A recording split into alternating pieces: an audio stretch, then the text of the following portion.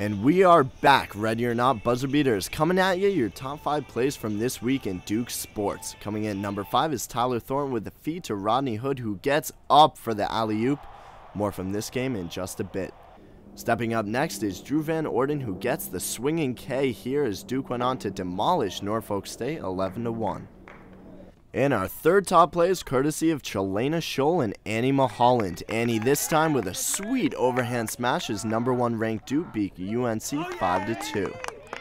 At number 2 is MP3 with the putback. Marshall playing great basketball of late, 6 boards and a block in this one.